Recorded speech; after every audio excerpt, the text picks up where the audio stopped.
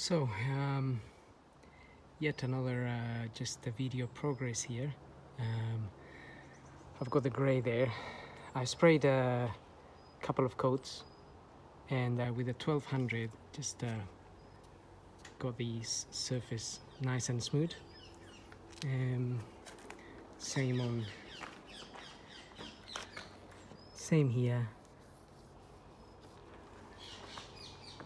and on this end. Just trying to do as best as I can, considering I am painting in the middle of the wilderness, sort of. I'm gonna get some red primer on now. I've got my red primer here. So the main areas that I'm concerned about are like, this is the bit where I was gonna spray. Obviously I'm covering a little bit of extra area, and also here most of the exposure of the metal was around there, not so much up here, but just covering a section up to a certain point, and then I can flatten, because this the tape here will create an uneven surface, but then we can blend in that section to the rest of the paintwork, and then we will be ready to spray. So I'm gonna go ahead and do that now, because I'm gonna blow. There's a little bit of dust around, so I'm gonna use the blower, just blow the dust while I spray the primer. That way avoid those bits of dust sticking to the bodywork. Even though they will come out, when you sand it down they do come out, but if you can avoid it as much as you can, then better. Alright, let's have a look. I'm gonna do that now. So I have the red primer on now, and it's come out quite nice and smooth. I am happy with that. I will give it a very fine sundown with maybe a 1500, just to make it as smooth as possible, and also I will just 1500 everything else quickly, in order to make sure that it's all nice and free from any dust. From obviously when I spray this, a lot of dust is created and it goes everywhere, which is why normally we would cover everything before we spray. But I'm not too concerned about the dust, because I will rub this a little bit again before spraying it, and then I will cover the whole car before I actually spray it. So that's where we are at the moment. I'm just gonna remove the yellow tape from those areas and give it that rub down, and then I think we are ready for spraying. Okay, so I've got the red on there. It looks a bit shiny at the moment because I just washed all the area here. Just gave it a bit of a wash, and I was just drying it off. Obviously I had to, like I said, sand the edges off here, so it's nice and smooth with the rest of the body. If you pass your finger through this edge, you will feel if there is a bit of if there's any difference, any little lumps. I can feel a little bit here actually. May need to rub the grey off a little bit here. Now I'm not too concerned that there is some little bits of grey around. My main concern was, like I said, the area of the metal. I wanted to make sure that area will be properly covered with enough primer.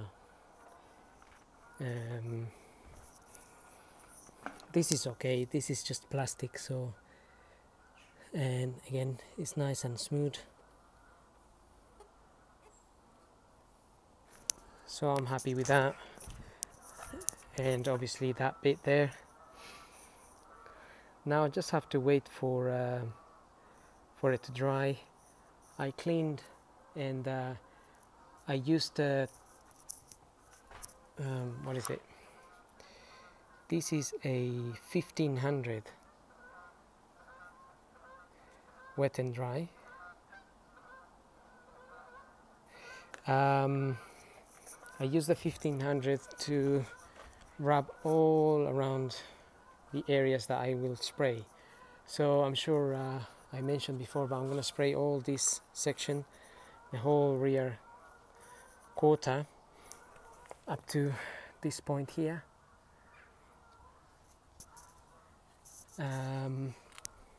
And I'm going to spray this bit again, the top of the bumper, and obviously these areas, and the whole of this section here.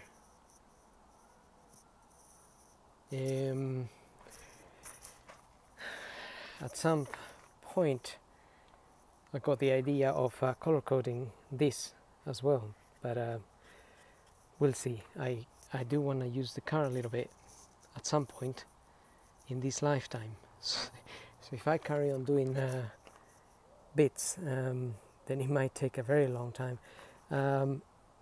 This wing here I'm not liking very much. It's got a chip there, and it's also a bit damaged here and here.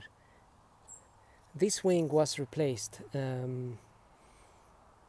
long time ago, and I remember buying, it was a black, it came in black prime, and I gave it to somebody to paint it, and what I've noticed now is that I don't think they used any primer underneath, so they left the, I know that a lot of these parts come already ready primed, ready to paint, but I'm not sure whether it needs to be prepared for the color. It's for the actual color that you put on the car, or even have some extra prime for the paint to stick, because the way these come out, it's almost like the paint just peeled off doing that, which just tells me that the paint is not stuck to the wing properly, and also maybe a little bit of corrosion forming. The wing, it was just a chip wing. Luckily it's not too bad really. It's been there a long time, 10 years maybe, and it may have cost £40 at the time, so it's not a bad wing. I remember trying to fit it. It did have a few bits and bobs that wouldn't want to fit properly, but it was okay. Now also here the corrosion is starting, so before it gets really bad, maybe I should really do something about it.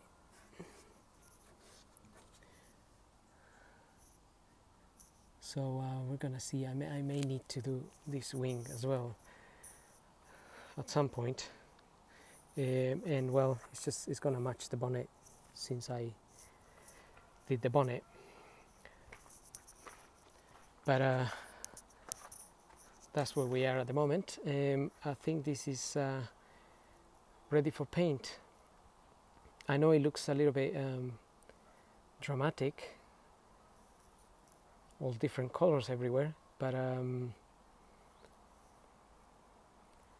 as long as you rub down everything that you're gonna spray, just make the surface rough, basically, then we're allowing the new paint to stick to it, which is my main purpose. I don't want it to peel off in a few years, even though I don't know, the car may outlive, well, most likely will outlive me, and hopefully I can finish it before that happens and enjoy it a little bit.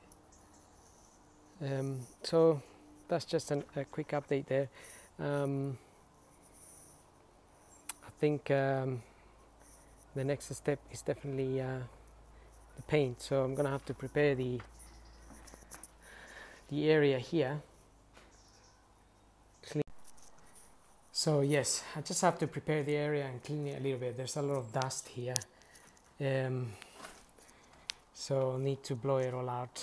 And just as I was talking about the front wing, I decided to do it now, because if I'm going to spray the back, I can potentially spray the wing and